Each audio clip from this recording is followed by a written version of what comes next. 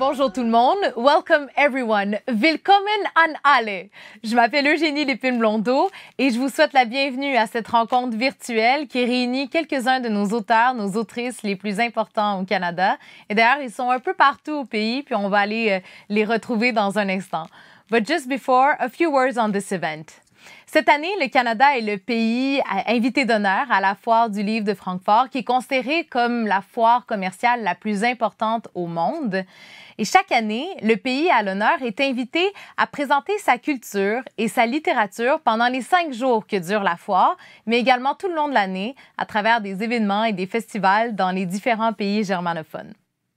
Canada's motto as the guest of honor country is singular plurality, a nod to Canada's linguistic and cultural realities that reflect the country's unique and diverse character. It's kind of a bilingual event. I will do my best to ensure that everybody is happy, everybody is comfortable in French and in English. Je vais tout faire pour que les gens soient à l'aise de s'exprimer dans la langue de leur choix. And now I know that you're not here to hear my fabulous accent in English, but to hear what our authors have to say. Alors, sans plus tarder, je vous les présente. André, Alexis, vous êtes auteur. On vous retrouve à Toronto. Bonjour. Bonjour, comment ça va? Merci d'être là. Diane, Carmel, Léger, à Memramcook, au Nouveau-Brunswick. Vous êtes auteur jeunesse acadienne. Bonjour. Michael Crummey, you are an author from Newfoundland. You are in St. John's right now. Thank you for joining us. Thanks for having me.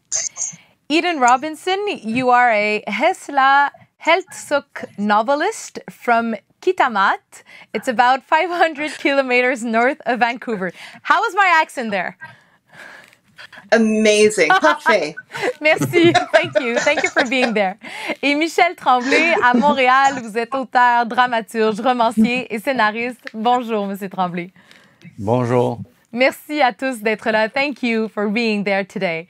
Le thème qui nous unit aujourd'hui, c'est cartographier le pays. Alors, la première question que je veux vous poser, elle s'adresse à chacune d'entre vous. Comment est-ce que votre œuvre ou vos œuvres aident à marquer le territoire culturel? Et là, soyez pas humbles, c'est-à-dire que partagez-nous toutes vos réflexions, que ce soit des réflexions que vous avez eues sur les intentions dans vos œuvres ou même des résultats. I will ask the question in English, and as I said, this question is for each and every one of you. The theme today is mapping our country. How does your work help to shape our cultural land? And don't be humble here. I want to hear everything. Diane, Carmel, Léger, je veux commencer par vous. Votre réflexion sur cette question. Oh mon Dieu. Pour moi, j'habite un territoire appelé l'Acadie que vous ne trouverez pas sur les cartes. L'Acadie, c'est une ancienne colonie, la première européenne en Amérique du Nord. Fondée sur les rives de la baie de Fundy, la baie française, par des Français. Et ce territoire a changé de main plusieurs fois. Ça comprenait l'île du Prince-Édouard, le Nouveau-Brunswick et la Nouvelle-Écosse. Et les cultivateurs acadiens étaient considérés comme des Français neutres. Ils ne prenaient pas de côté. Ils ne voulaient pas prendre des armes contre ni Français, ni Anglais, ni Mi'kmaq. Et voilà, en 1755, on les a déportés. Et après le traité de Paris, ils sont revenus, mais c'était Nova Scotia. Alors, mais aujourd'hui, on réfère toujours, excusez-moi, les provinces maritimes comme étant l'Acadie. On n'a pas oublié, parce qu'après la déportation des Acadiens, les Acadiens qui ont pu revenir, ce peuple, on les a mis dans des petites communautés partout dans les provinces maritimes. Et ils sont très éparpillés, mais c'est des communautés on appelle ça l'Acadie, où se trouvent les Acadiens, dans les provinces maritimes de l'Atlantique. Et c'est une question qui traverse votre œuvre aussi. Donc, comment faire en sorte que ce territoire de l'Acadie est présent dans votre œuvre? On va y revenir dans un instant, Diane, et je vous remercie pour d'avoir été la première à casser la glace. Michael Crummey, I want to hear your thoughts on this. How does your work help to shape the cultural lens, especially from Newfoundland? It's an interesting. I did some graduate work before I wised up and dropped out in English literature, and I did a lot of work on Canadian literature. And this will probably date me a little bit, but one of the big questions was, well, what is Canada? Is there such a thing as a Canadian literature? And I think my opinion now is that there isn't such a thing as a Canadian literature. There are Canadian literatures, and that there isn't a map of Canada. There are maps of Canada, and they're placed side by side and laid over top of one another. And what is exciting to me is the beginning of an acceptance that is how the world works. That is what a country is. It's like a. Do you think it's like a marriage of pluralities? I'm sorry, I didn't want to interrupt you there. Do you think it's That's okay. Specific to Canada, or do you think other countries, even maybe all the countries, face that kind of reflection of thought? I think it's probably true of all countries, and some countries are much better at hiding that than others. Very interesting. I think we're seeing in the United States now, for example. I've always thought of the United States as a place that was where the illusion that there was such a thing as being an American, everybody accepted that, and I think that we're seeing the cracks in that now there, and that. I think it's much more exciting to live in a country where you recognize how different everybody is and how different everybody's history is. Thank you, Michael. André, je veux aller à vous maintenant. Vous pensez que votre œuvre aide à façonner d'une quelconque façon le territoire canadien ou même juste votre territoire canadien, votre définition du territoire canadien? I think that's the better way of putting it. It's a question that suggests that one is doing the work for other people to help them discover the world or discover the country. And that doesn't seem to me to be part of my endeavor or part of my work. I think it starts because I was born in Trinidad, a lot of my work starts in trying to understand where I've ended up and what the country is. And so when I read Canadian literature, when I read my contemporaries, it's partly as a way to figure out what it is that I'm experiencing. For me, Canada is largely rural Ontario and Ottawa and Toronto and the province of Ontario. I haven't really discovered the rest of it. And so I feel like I'm dependent on others to get some sort of sense of what it is this terrain and territory actually is. It's a little bit like what Michael was saying. Everybody, it's not just one Canadian literature, but Canadian literatures, and everybody or almost everything is intertwined. Do you feel that way? I do feel that way, and I thought Michael was right. But I do feel like the question sort of starts with the assumption that writing is about doing something for others. And I think maybe for some people it is. But it is actually primarily a doing something for myself, a centering for myself. And so the question of Canadian identity is something that I'm learning about rather than emitting clues to. Although maybe inadvertently my work does suggest something of what Canada is, but that's an accident. It's not your first intention. Not at all. Okay. No. Very interesting. Thank you. Michel Tremblay, c'est un peu à vous que je pensais quand je disais soyez pas humble dans vos réponses parce que j'ai peut-être l'impression que vous à l'être. Mais comment est-ce que votre œuvre a marqué le territoire culturel, oui, du Canada, mais peut-être plus spécifiquement du Québec dans votre cas? Ben, moi, je pense que chaque écrivain, tous les écrivains sont universels.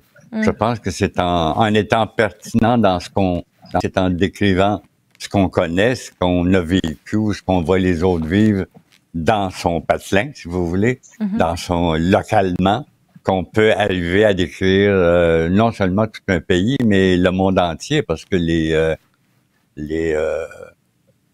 sociétés ont beau être différentes, les êtres humains sont les mêmes partout dans le monde. Donc, si on décrit bien ce qui nous entoure, ce qu'on connaît, on a des chances de s'adresser non seulement à tout un pays, mais au monde entier. C'est un peu comme ce que André disait, c'est que ça part d'une intention personnelle, de ce qu'on observe autour de nous, sans avoir des prétentions. Absolument, il y avait raison. On n'écrit jamais pour les autres, on écrit pour soi.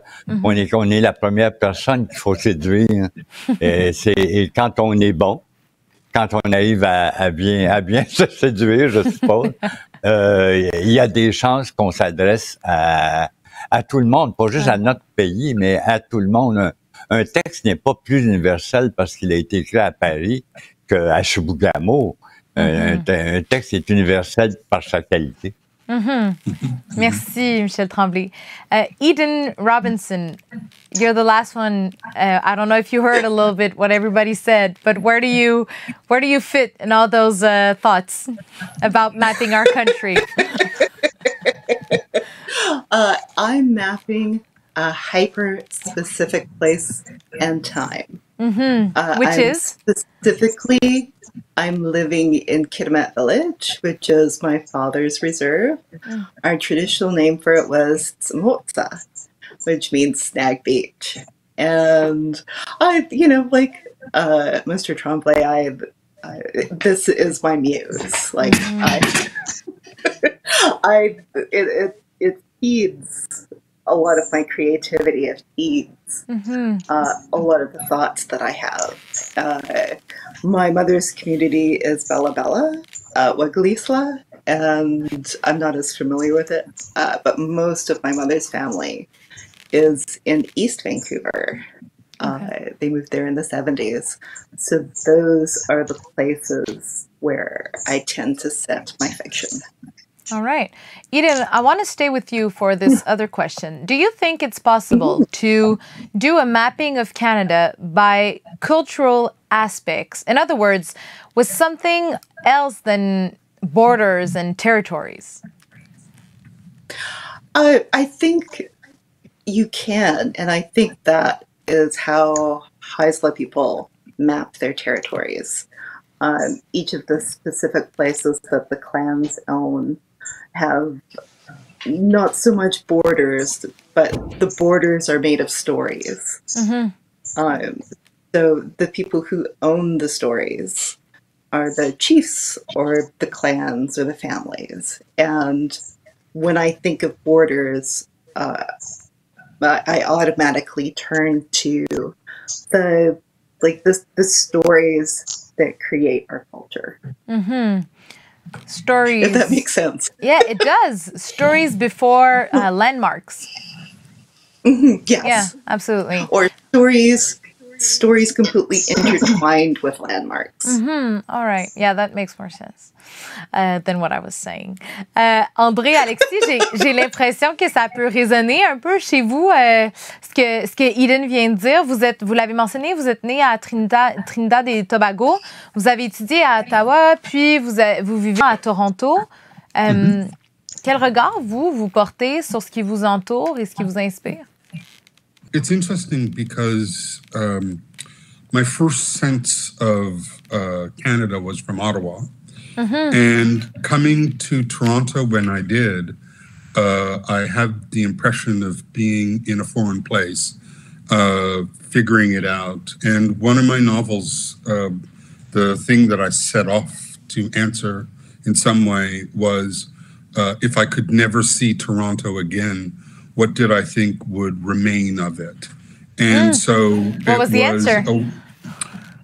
The lake, Parkdale, King Street, the graveyard at, what's it called? Mount Pleasant. There are certain things that, in my dreams, I would come back to because they've marked me.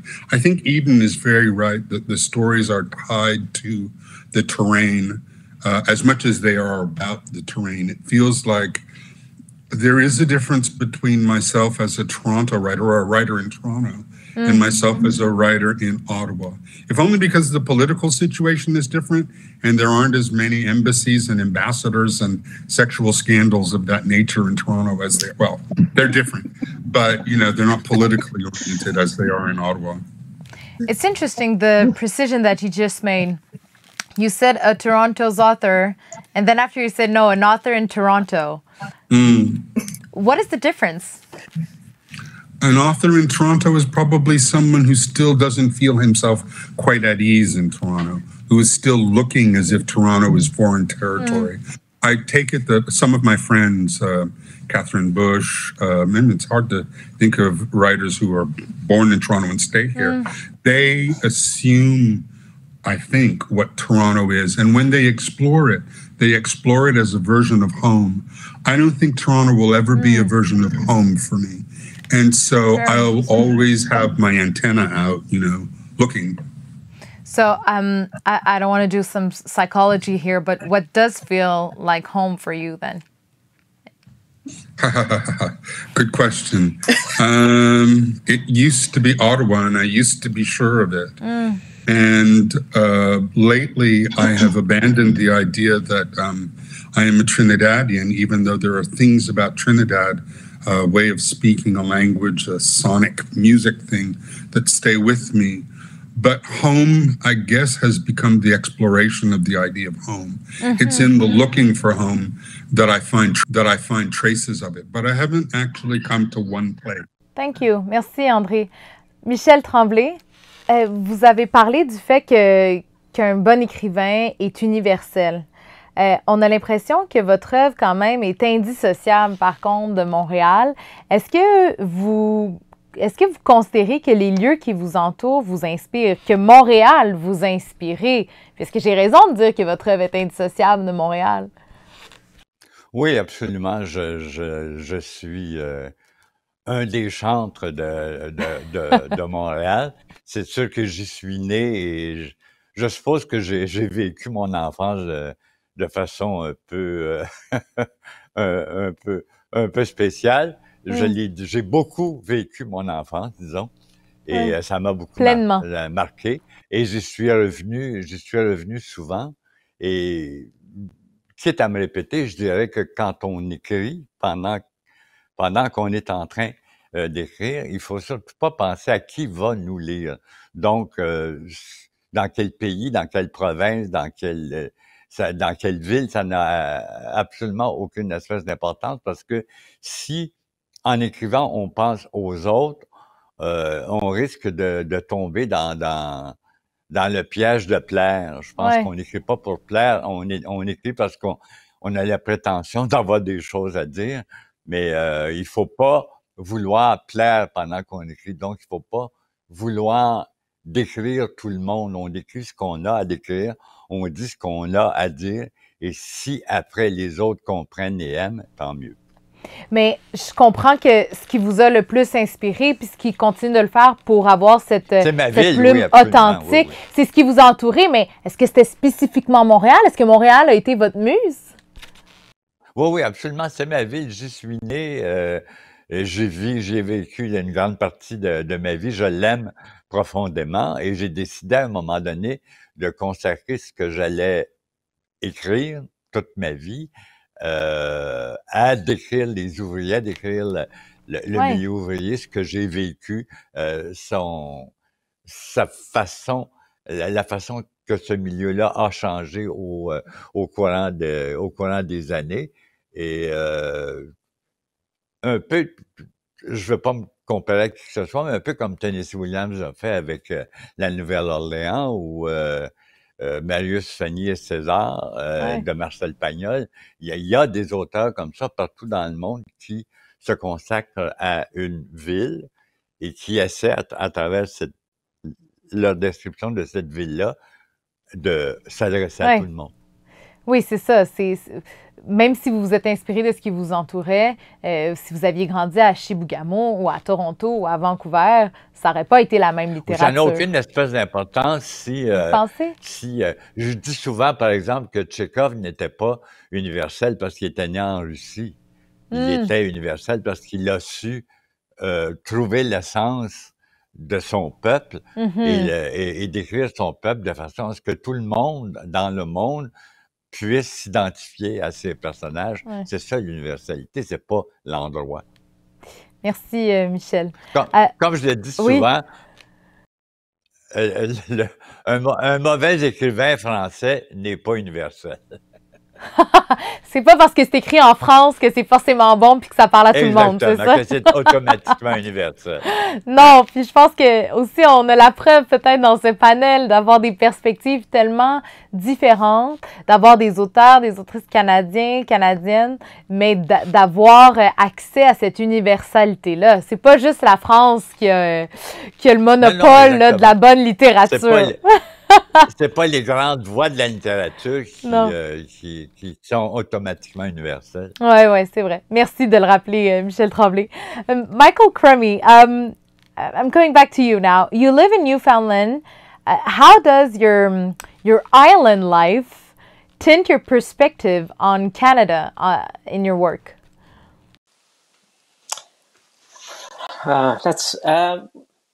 I mean, I guess in many ways, I'm not writing about Canada at all when I'm writing about in my books. Newfoundland, because it's an island, is and because it's very new to Canada. It only became part of Canada in 1949. It had a long history of being a separate entity. It's in many ways unlike anywhere else in the country, and I feel like I was made by that place. That is something that is part of Canada, but is different from most of the rest of it. So what I'm writing about, really, and I think this goes back a little bit to what André was saying about, I'm not writing to explain Newfoundland to anybody else. I'm writing to explain Newfoundland to myself. To try to understand, if this is the place that made me, then I have to understand this place to know who I am. And I think the connection to Canada, for me, what I love about the connection to Canada is that people, over the last 20, 25 years, people all across the country have taken up my books because they think these stories are part of my story. Even if I've never been there, even if I know nothing about the place. And that's part of what I love about reading stories from other Canadian writers in places and from cultures that I have had no experience of. We have decided as a group, this is part of our story. And in order for us to know our country, we need to read those stories and know them. And I think that's part of it's not the role of the writer to do that, but that's part of what literature does for us. Absolutely. Is to make those things available to us. Michel Tremblay, voulez-vous rajouter quelque chose? En quoi ça résonne chez vous? C'est juste qu'on n'a pas la prétention de vouloir décrire un pays au complet, mais on le fait si les autres aiment ce qu'on fait. I would like to say something, though, actually. Yes, André? I think one of the ways, if you travel, that you kind of recognize something of what is Canadian is by the complete lack of interest that other people have in, as soon as you say the word Canada. Are you saying we're boring? Oh, yeah. I think of Canadians as being the ones who are interested in Canada, and that's maybe it. Okay, that's very interesting what you're saying. I don't know how to receive this, but I like to think of ourselves as underdogs. Like, people will think we're boring, and then we show our literature, or we show what we're made of, or conversations we can have, and then suddenly we're so interesting. What do you think? That's the best case scenario. That's the best case scenario. That sort of feels like you've taken ecstasy and everybody seems to be interested in you. I think it doesn't really work that way. very interesting for German people watching this and being like, you know what? I was planning on going down to Canada, but maybe I won't. Come to us. We're very lovely people. Read our literature. Come and see what we have to offer all across the country. This is what I like to say. But André, I know what you're meaning. It's very it's an interesting perspective. Well, in the United States, they like us individually, but it's true that they don't like. They laugh about the. I remember in the New York Times at once there was a review of a Canadian play, and the title in the New York Times was "Another Sad Little Melodrama from Up North." So you already know what the critic thinks about Canadian theater. That's well, very there's funny. something else that's so interesting about this, in that when you're elsewhere, you really do get a sense of the Canadian. So I was in London, England, when Pierre Elliott Trudeau died, and I was looking for someone who knew what the death of Pierre Elliott Trudeau meant. And I went into a bar in Soho, and it was called the Maple Leaf, and I think it was supposed to be a Canadian bar, but the British couldn't tell the difference between Canadians and Australians. They'd hired a bunch of Australians to be there, and nobody did know. And I felt profoundly alone in this place called the Maple Leaf Bar. So it was just like the Commonwealth. That was the big country. Yeah. Well, great. That's fantastic. Eden, I hear you laugh. Is it just because you think it's funny, or you think it's funny because you recognize what you think about, you think that what André is saying is truthful? I think what André is saying is very truthful. How so? I think the impression of Canada most people have is the American's boring cousin. And so they're always surprised when our literature turns out to be so bizarre. Like it's wonderful and unique, but it takes turns that you would not expect. It's funny because I feel with what you are all saying, I feel like we have to, struggle with what we project as Canadian in the world, but also what small communities here in Canada project also. And I'm thinking about what Diane, you were saying at the beginning, and I'm going to switch in French here to ask my question, but Diane, vous disiez que sur une carte, on ne retrouve pas l'Acadie. C'est pas délimité. Faut donc se battre pour parler de cette représentation-là. On va trouver des provinces, des villes qui sont associées à l'Acadie, mais pas l'Acadie en tant que telle. Alors, pourtant, votre œuvre, vous, elle parle de l'Acadie, de son histoire, de sa beauté, de ses personnages. Comment alors est-ce qu'on peut rendre compte d'un territoire qui n'existe pas dans vos œuvres, par exemple? C'est drôle, j'ai écouté tout ça que les autres ont dit, puis je me reconnaissais, c'est comme l'affaire Underdog, il y a du pouvoir là-dedans, parce que les Underdogs observent beaucoup. Puis, une des choses, c'est pour ça même que j'ai commencé à expliquer c'est où l'Acadie, au lieu de répondre à ta question, parce que on ne sait pas qu'est-ce qu'un Acadien. Au Canada, pour longtemps, j'étais toujours à expliquer.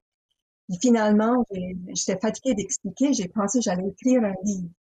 Puis mon premier livre, en revenant à ta première question, c'était La butte à pétard, le nom de mon village, avant la déportation des Acadiens. Puis je voulais pas parler de underdog, je voulais parler de la résistance des Acadiens. Parce qu'il y a 2000 Acadiens qui n'ont jamais quitté, qui ont résisté. C'était mes ancêtres, qui sont cachés derrière la butte à pétard. Et ce livre-là, on m'a dit, oh, c'est trop régional. J'ai même écrit en anglais. It's too regional. No one's going to buy that. La butte à pétard, mon premier livre, continue d'être publié, édité depuis 32 ans. Et le reste du Canada, comme Michael Crummey a dit, était intéressé à l'histoire des Acadiens. Alors, tous les éditeurs qui m'ont dit, oh, personne ne serait intéressé, Sauf, moi j'ai pensé moi aussi, sauf les Acadiens, mais c'est pas le cas du tout. Et c'est pas le cas jusqu'à présent, en Allemagne, l'histoire des Acadiens, c'est pas toujours l'histoire des Acadiens, c'est mes livres qui sont inspirés de mon village. Il y a au moins 9 livres qui se passent dans mon village. Les gens sont intéressés. Les Canadiens, vous voyez, on a tout ri nous-mêmes. On n'a pas des grosses têtes. A lot of us are self-deprecating. But that's good. We don't take ourselves too seriously. And I think that's something to consider. That's a good trait in my mind. C'est ça. Mon endroit qui m'inspire, c'est mon village. Et j'ai vécu sur la côte ouest pendant 20 ans, dans la maison à Emily Carr, à Victoria. C'était beau, c'était tellement beau, ça inspirait des histoires, mais mon cœur était dans mon village. Et je porte mon village partout où je vais. Puis, c'est vrai, ce que M. Tremblay a dit, c'est universel. Moi, quand j'écris mon village dans ma langue acadienne, ça me donne confiance. Et je me réjouis à tous les jours que les gens au Canada et ailleurs sont intéressés. Parce que l'histoire des Acadiens, c'est des histoires des réfugiés et des survivants. Et je pense qu'on a de quoi à offrir au grand mosaïque canadien et peut-être ailleurs aussi. Merci, Diane. En terminant, real quick, I want to talk about the vocabulary or the language that we use in our literature in Canada, because as people have noticed by now, we speak English, we speak French, and we have our own dialects, our way of speaking. Do you think, Eden, maybe a word on this, do you think how much this vocabulary or the language that we use is influenced by the territory that we're on, and how does it influence your work? The language of my parents is intimately tied with the location. Like there are the names that we have for the mountains, the names that we have for the rivers, the names that we have for the plants and the animals are all very specific, and they very strongly influence the way I think of my writing, because I interpret the world through the language and the stories. And there are some words that, there is no English or French equivalent. They're so specifically Heisler and Heltzig. So I find the translation quite difficult because I wonder about my own understanding. I wonder if I've interpreted things right. So I have all these doubts, and at the moment it's a little lonely because I'm the only novelist here doing it. But my sister's writing screenplays now, so it's quite validating to see her struggle. You're not alone. It's like, okay, it's not just I thought you were going to say it's quite validating to see that someone else is sharing our culture and our language, and you're just like, it's just validating that I'm not alone in this. Great. You know what? That's perfect for what you said. Thank you so much. Je sais que c'est la même. Je sais que c'est la même chose un peu en Acadie aussi, Diane, et je pense que vous l'avez bien. Je voulais le rementionner, mais je vous en avais bien parlé aussi. C'est ce qui va mettre fin à notre entretien, à notre panel aujourd'hui. It's already the end of this very large conversation. I want to thank you all for your time and your thoughts on this. It was a very large subject. Thank you for sharing all your thoughts with us. J'espère au public allemand, j'espère qu'on vous a fait découvrir notre pays autrement que par ses frontières, que par ses territoires, mais plutôt par sa culture. Comme vous avez pu voir, notre culture, elle est riche, elle est diversifiée, elle est différente, elle est unique aussi. Alors, merci beaucoup. Thank you so much. André, Alexis, Diane, Carmel, Léger, Michael, Crummey, Eden Robinson, Michel Tremblay. Thank you very much. Merci beaucoup. Auf Wiedersehen. Je m'appelle Eugénie Lépine-Blondeau. Au plaisir. Au revoir.